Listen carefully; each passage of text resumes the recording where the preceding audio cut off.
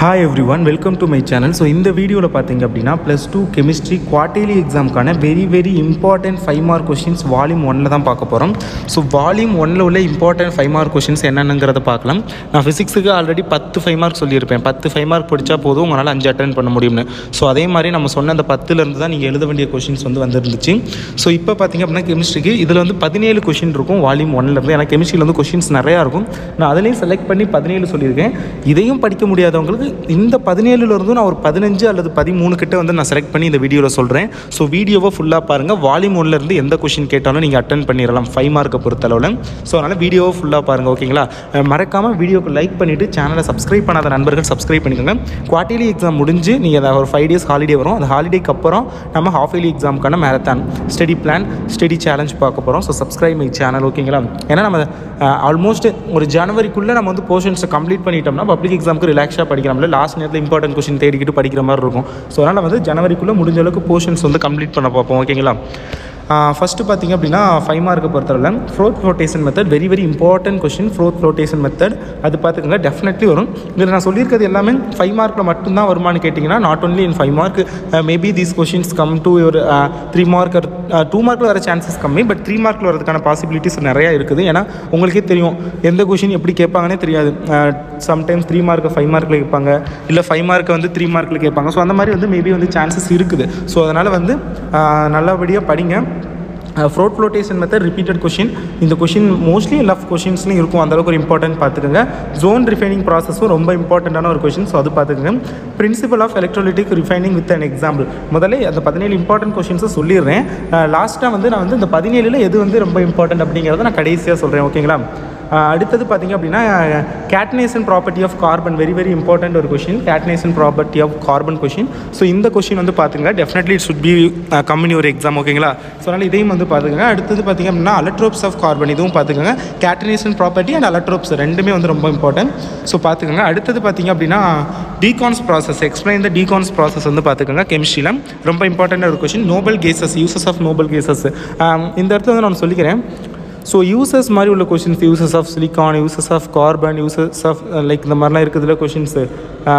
அந்த மாதிரி uses questions எல்லாத்தையுமே மோஸ்ட்லி பார்த்துருங்க. ஏன்னா யூசஸ் கொஷின்ஸ் ஓவரால் நம்ம செலக்ட் பண்ணி எடுத்தாலும் ஒரு 15 கொஷின்ஸ் தான் இருக்கும். அந்த 15 படித்தோம் அப்படின்னா டெஃபினெட்லி 2 அல்லது 3 கொஷின் உங்கள் எக்ஸாம்பிள் வரும். அப்படிங்கிறப்ப நம்ம அதை பார்க்குறது தப்பு இல்லை. ஸோ யூசஸ் கொஷின்ஸ் மோஸ்ட்லி எல்லாத்தையும் பார்த்துருங்க. இல்லைனா யூசஸ்க்கு மட்டும் தனியாக இம்பார்ட்டன்ட் கொஷின்ஸ் வேணும்னா சொல்லுங்கள், நான் அப்லோட் பண்ணுறேன், ஓகேங்களா? And then lanthanide contraction and what are the effects ரொம்ப முக்கியம். லாந்தனைடு குறுக்கம் என்றால் என்ன, அதன் விளைவுகள் வெரி இம்பார்ட்டண்ட்டான ஒரு question. Lanthanide contraction and what are the effect of the lanthanide contraction very important questions. So இது பார்த்துக்குங்க. அடுத்தது கம்பேர் லாந்தனைடு அண்ட் ஆக்டினைடு, இதுவும் ஒரு இம்பார்ட்டண்ட்டான ஒரு 5 மார்க் கொஷின். லாந்தனைடு மற்றும் ஆக்டினைடு ஒப்பிடுக இல்லை வேறுபடுத்துக. ஸோ அந்த மாதிரி கேட்பாங்க. ஸோ அது பார்த்துக்கோங்க. லாந்தனைட்ஸ் ஆக்டினைட்ஸ் கம்பேரிசன் கொஷின். அடுத்தது பார்த்திங்க அப்படின்னா பாஸ்டுலேட்ஸ் ரொம்ப இம்பார்ட்டண்டான questions. Postulates of Werner theory ரொம்ப important. Postulates of Werner theory, VP theory, அது எல்லாமே ரொம்ப இம்பார்ட்டன்ட் கொஷின். அது ஐயூபேக் நேம் பார்த்துக்கோங்க. Explain the postulates of balance bond theory, அதான் விபி தியரி சொன்னோம்ல, வெரி இம்பார்ட்டண்ட்டான ஒரு கொஷின். அடுத்தது பார்த்திங்க அப்படின்னா explain the types of molecular solids. இது நான் உங்களுக்கு குவார்டர்லி எக்ஸாமுக்கு எடுத்தது கிடையாது, நான் அதை சொல்லிடுறேன். இது நான் பப்ளிக் எக்ஸாமுக்கு எடுத்து வச்சிருக்குது. ஸோ அதனால் நீங்கள் இதை நல்லா படிச்சிங்க அப்படின்னா வால்யூம் 1ல் நீங்கள் பப்ளிக் எக்ஸாமுக்கே படித்த மாதிரி ஆல்மோஸ்ட் வால்யூம் 1லேருந்து பப்ளிக் எக்ஸாமுக்கே இந்த கொஷின்ஸ்லாம் தான் கேட்பாங்க. ஸோ அதனால் இதை நல்லா படிச்சுக்கோங்க. And then packing efficiency in BCG, அது பார்த்துக்கோங்க. பேக்கிங் எஃபிஷியன்சி இன் பிசிசி ரொம்ப இம்பார்ட்டண்ட்டான ஒரு கொஷின்.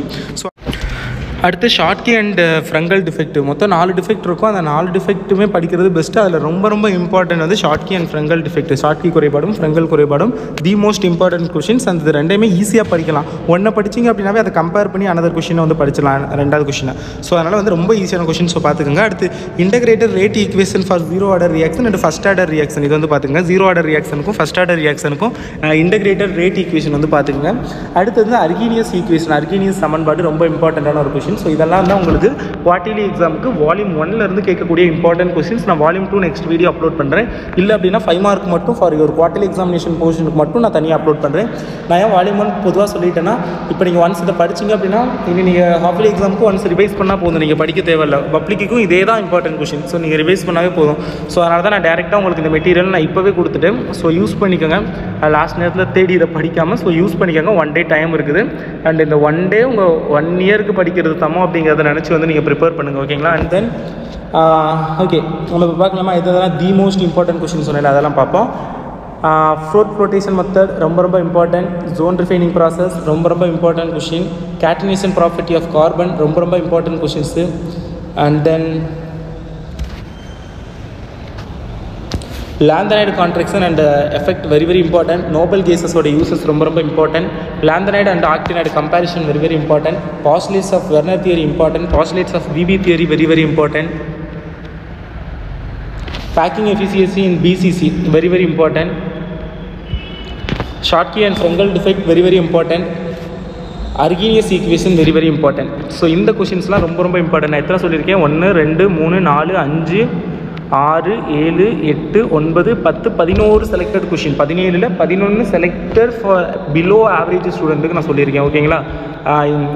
உங்களாலுமே வந்து எல்லாத்தையும் படிக்க முடியும். பட் ஃபர்ஸ்ட் ப்ரிஃபரன்ஸ் இதுக்கு கொடுங்க, தென் நீங்கள் வந்து மற்ற கொஷின்ஸை படிங்க. ஓகேங்களா? This is the most important for your quarterly examination.